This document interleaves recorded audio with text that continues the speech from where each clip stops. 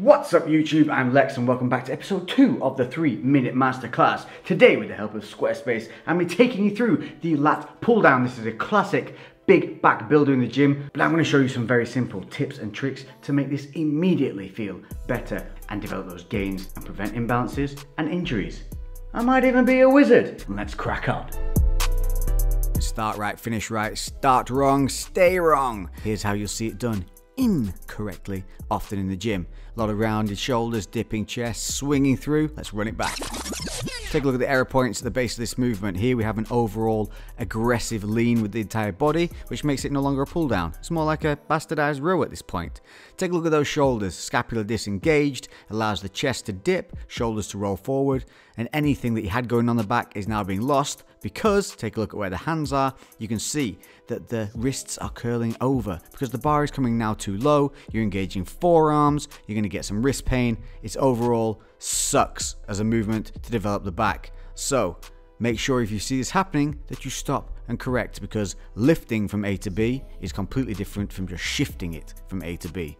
So here's how you fix it. We're going to take a look at a setup that involves scapular engagement.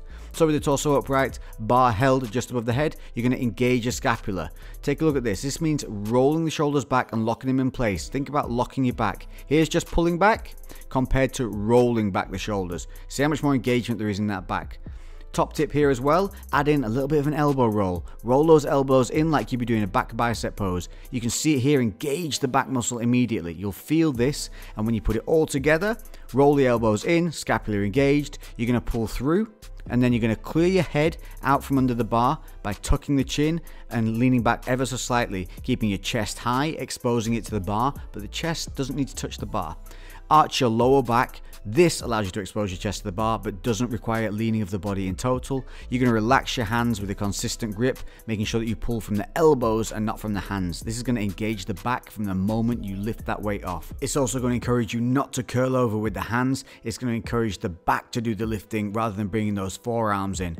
Make sure that you're not overly swinging, keep your feet planted and control that core. You want to be controlling the negative on the way up as well, not allowing it to just fly back up at its own will. Do all of these things and you've just perfected the pull down. So there you go, take all that information, you now have the power in your hands, put it into practice at the gym, make some notes, make some gains. Let me know in the comment section what else you would like to see and we will make sure they get covered, and I look forward to doing it with you. Thanks to Squarespace for sponsoring this video, this series, and if you want to get involved in developing your very own website, maybe for blogging, pictures, videos, puppies, food, Funyuns, whatever it may be, they have the system to help you drag, drop and create your own very individual website. And you can use this link here to get a free 2-week trial, plus this code here to get 10% off should you wish to carry it on. So that's everything for this video. Thank you all for watching. I've been Lex. This has been my man Dana. Give it a thumbs up. You deserve a bigger back. I just gave you the tools. Boom, baby.